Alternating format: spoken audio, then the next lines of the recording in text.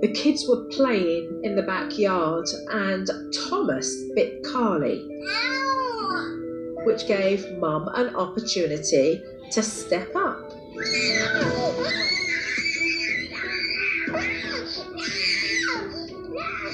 Sit down there. Because you bit Carly, you're going to sit in timeout. She explained why he was on that bench and she walked away. This is him protesting. Pick him up, put him back. He got off it. She placed him back time and time again.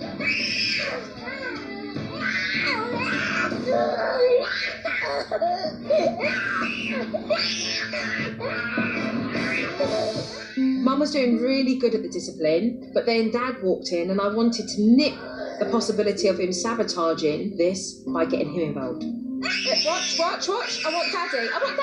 You want Daddy? Place him straight back, John. Don't talk to him, just place him straight back in timeout. To support Mum with what she's doing. Okay, Shannon, if he gets off, I'd like you to take over now. It's just to prove a point here, okay? Shannon, there you go.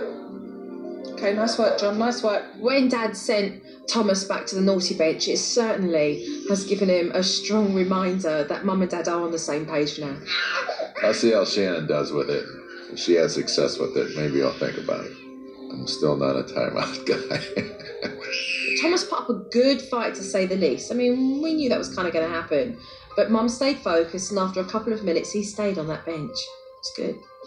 The lesson that I learned from the first time out is kids aren't ruling me, and I can outlast them. Perfect, Mum. Mum is certainly feeling more competent to follow through with discipline now. Calm down, Mummy will pick you up. John's probably still not a timeout guy, but that doesn't weigh heavy on me. I need control, and I'm going to get control whether he wants to do timeouts or not. I'm there to be a mother to my children, and if Mr. Krolikowski wants to come aboard, he can.